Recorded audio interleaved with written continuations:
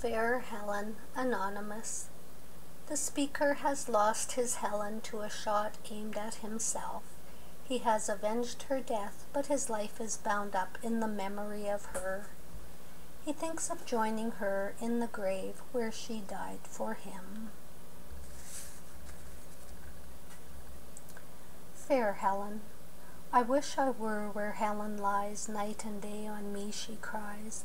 Oh, that I were where Helen lies, on fair Kirkconnell lea. Cursed be the heart that thought the thought, and cursed the hand that fired the shot, when in my arms burd Helen dropped and died to succour me. Oh, think na but my heart was sair, when my love dropped down and spake nae mair. I laid her down wi' meikle care, on fair Kirkconnell lea.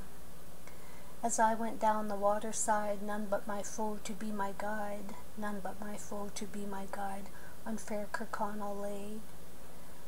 I lighted down my sword to draw, I hacked him in pieces sma', I hacked him in pieces sma', for her sake that died for me.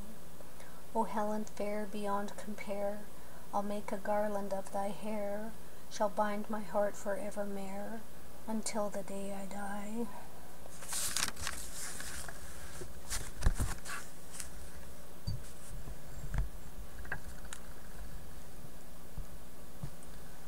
Oh, that I were where Helen lies, night and day on me she cries. Out of my bed she bids me rise, says, haste and come to me.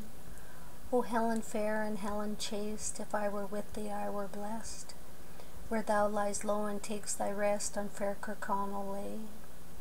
I wish my grave were growing green, a winding sheet drawn o'er my een, and I in Helen's arms lying, on fair Kirkconnell lea. I wish I were where Helen lies, night and day on me she cries, and I am weary of the skies, since my love died for me.